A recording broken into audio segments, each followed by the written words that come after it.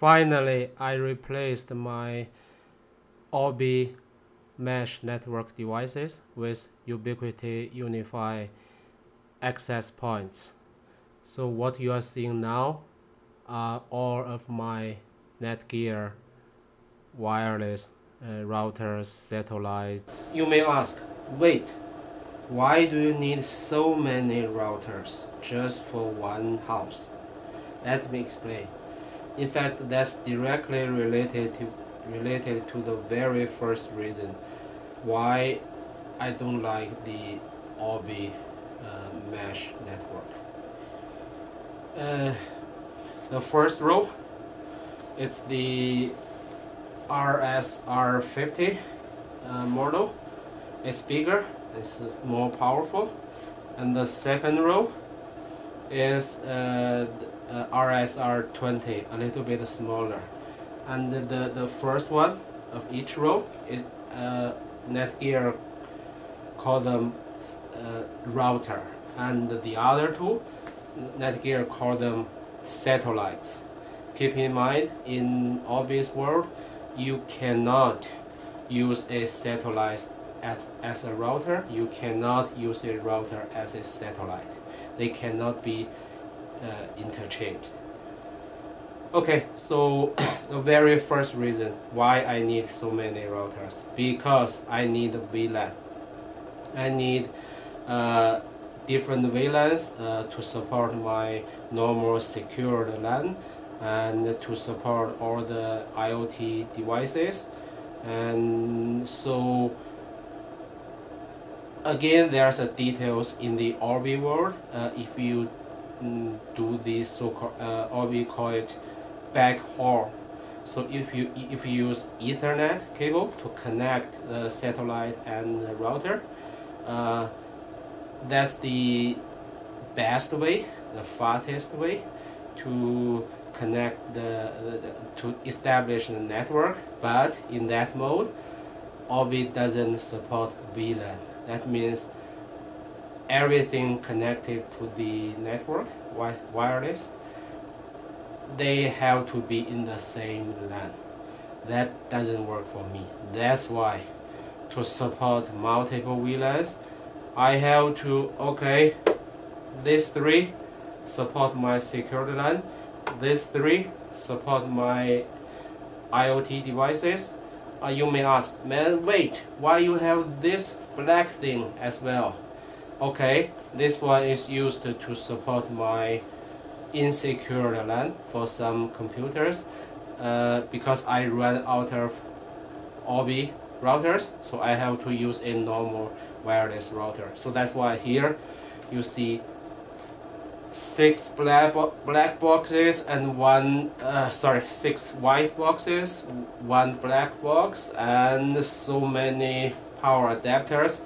Such a cumbersome network device design. Now let me explain the second reason why I don't like the Orbis. One thing is, Orbi does have mobile app, and it, as other wireless routers, it also has the internet, browser-based UI. So they don't, many times, they don't reflect the same information. For example, on mobile app, it may tell me, okay, this satellite is connected to my router using Ethernet cable. But on the web UI, it may tell me, okay, it's connected in a wireless mode. Something's wrong with my Ethernet connection, right? So that's inconsistency, one problem. Another problem is the web UI is super slow. I don't like it, right? So that's the software problem. Another problem is the way Orbi demand you to connect your devices together. Let me explain you. Because the way I use my routers and satellites is basically I use them as AP, right? in ideal world, I want them to work together, but separately, right? So they are equal. They all act as a independent AP. That's ideally, I expect it to work that way, but no, it doesn't, because let me explain you. So this is the router. This is a satellite, right? So in Orbi's world, if you use Ethernet connection for them, it's called Ethernet backhaul. That's the fastest way. That's the best way to connect your router and satellites. For the bigger ones, it's easier because, as you can see, in the end, in the back it has 4 RJ45, right? So you can connect your internet, use the uplink cable, one cable already. Then you use another cable to connect your router with your satellite. Then you are done. So basically, this satellite has to be connected in the downstream network of the router, right? So then the system will recognize the connection. That's okay for the bigger guys, but the real trouble comes when I use the smaller guys. So as you can see here, in the back of the router, it has only 2 RJ45. That means I have to use one as uplink to connect to internet, right? And then it only leaves me 1 additional RJ45. But I have 2 satellites. See how I can connect the 2 satellites as downstream connection to this router. The way to do it, yeah, you have to introduce another device, a switch, right? Let me use this small switch as example. So you have to connect your satellite to this switch, and then you connect your switch to your router.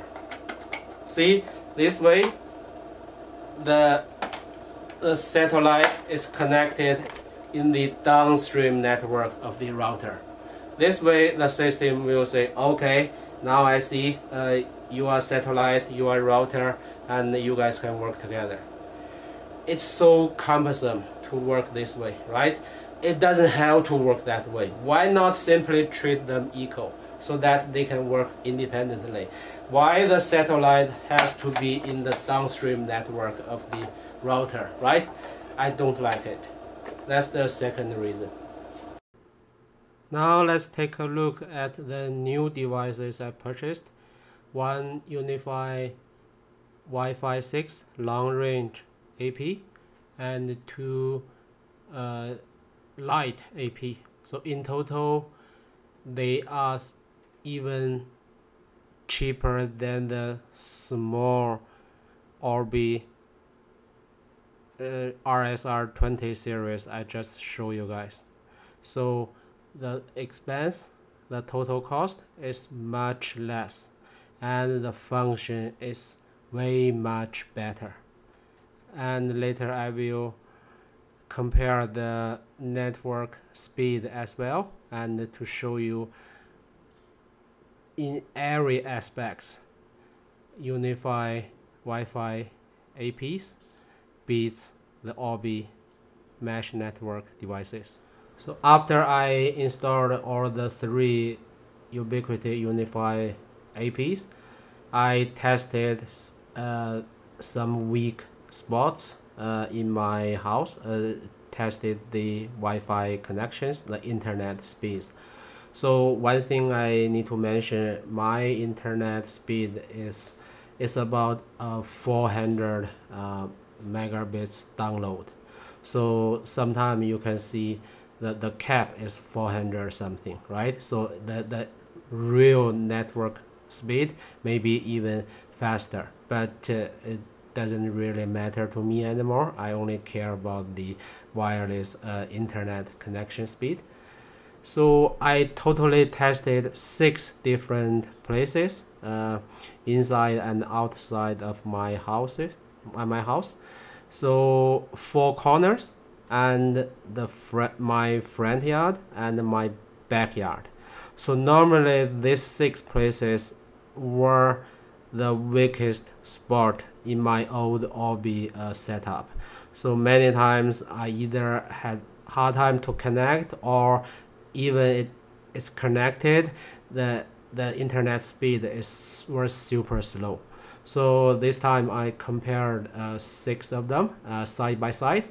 Okay, so this is the first result for the first corner of the house.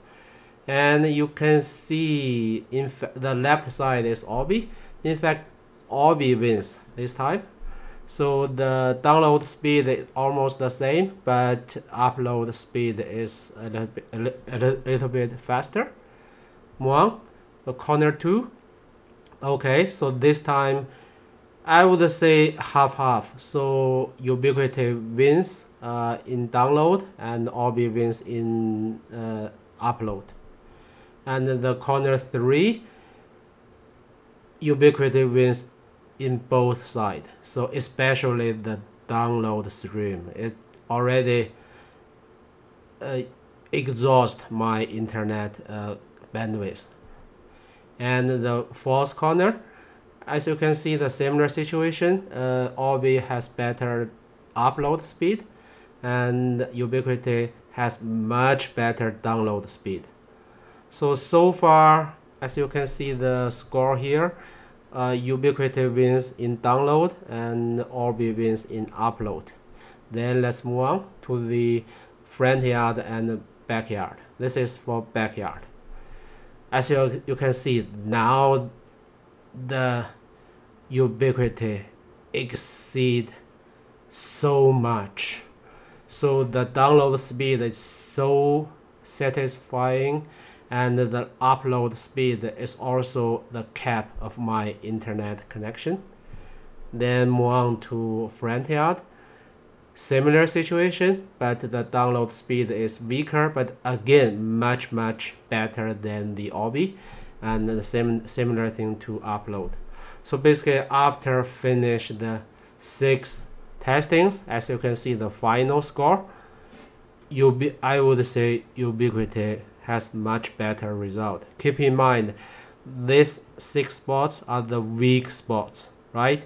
So I'm not saying for day-to-day use the Orbi Wi-Fi connection is horrible. No, in fact it's very good in most cases. But in these 6 weak spots, now I'm so happy because apparently the Ubiquiti UniFi APs achieve much better results. Of course, this test is just my own testing.